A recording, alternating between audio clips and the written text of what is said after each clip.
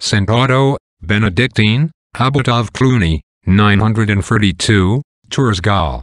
St. Odo was son of noble parents who lived in the Alsace, France. They attributed his birth to the miraculous intercession of St. Martin of Tours. As a child he was sent to the court of Fulk the Good, Count of Anjou. Later he went to the court of William, Duke of Aquitaine. At age 16 he became a canon of the Church of St. Martin in Tours. He dedicated some years of his life to the study of classic authors and fathers of the Church.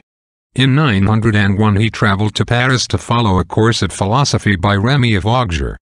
He also studied poetry and music, both of which he wrote and practiced throughout his life.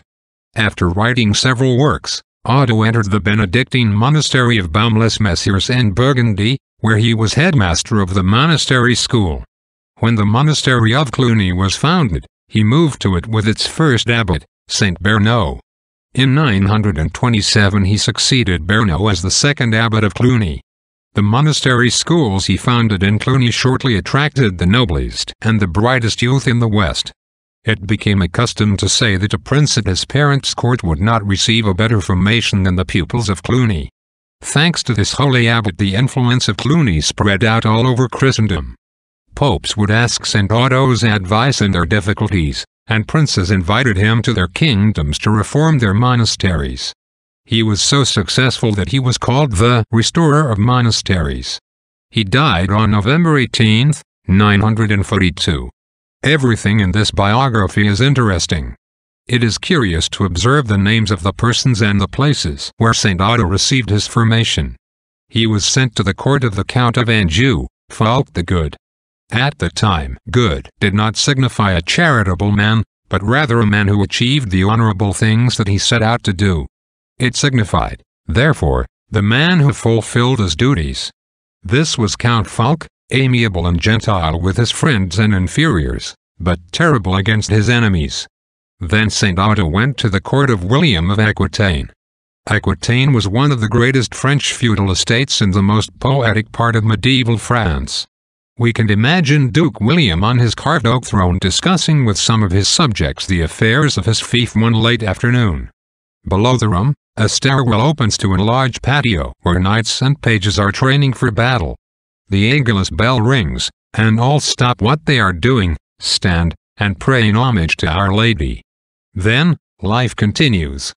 In an atmosphere like this St. Odo was raised. You see that it is quite different from that of the skyscrapers and busy streets to which many of us are accustomed. St. Odo, who knew such interesting persons, then went to Paris to learn philosophy, poetry and music. You can imagine a student of that time, wearing his colorful habit and a hat with a long feather, meandering through the streets of Paris with his lute. He stops at the borders of the Seine, plays and sings a little, then continues on in the very poetic atmosphere of life at that time.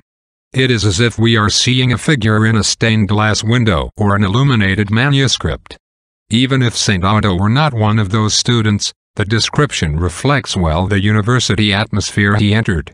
The fact that he simultaneously studied philosophy, music, and poetry reveals an expansive spirit, again very different from those of our days who study philosophy.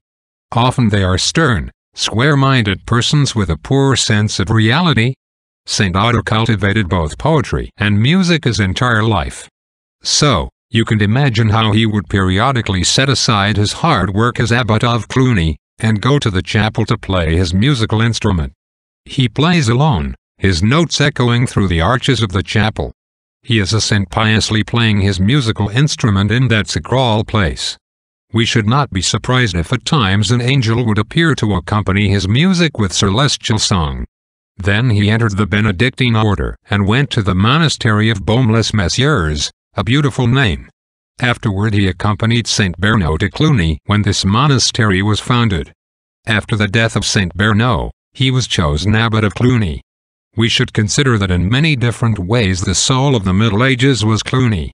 It was a great Benedictine abbey that later had more than 1,000 abbeys spread over Europe dependent on it. It exerted an enormous influence and did an immense good. For example, Pope St. Gregory VII was a monk of Cluny, and this pontiff in many senses was a living symbol of the Middle Ages. So, After studying philosophy, poetry and music, after serving and governing in Beaumeless Messieurs, St. Odo became one of the founders of Cluny. That is, we find him at the very root of the best that the Catholic Church gave in that era. The schools he founded at Cluny attracted persons of the best families in Europe. Some progressivists hate this apostolate with children of good families. They argue that one must make apostolate with the poor, not with the elites of society. It is hard to imagine such blindness. If you want to do good for everyone, you should take special care to do so with those who, in their turn, can pass on that goodness to others. Someone might object to a person who founded a school of medicine. You should be taking care of the sick. Such nonsense. If someone founds a school of medicine, he is taking the greatest care of the sick, because he is forming the physicians who will cure everyone. Analogously, when someone makes an apostolate with persons of good families, he is potentially doing a good for all society, over which they will naturally exert a great influence. We have the example of St. Odo. In an epoch when many people were illiterate, instead of opening schools for the simple people, the first thing St. Odo did was to open schools for the elites. Doing this, he attracted noble youth from all over Europe and gave them the best formation possible. Hence he produced a movement with enormous dynamism that changed the face of Europe. As almost always happened in the Middle Ages with saints like this, St. Odo was invited to be a counselor of popes and princes. His life is worthy of being illustrated in stained glass windows. It gives us nostalgia for an era that we did not know, and raises in our souls a longing for the reign of Mary that will be many times more splendid than the Middle Ages. Let us ask St. Odo to intercede with Our Lady to bring the reign of Mary soon for the greatest glory of God. Amen.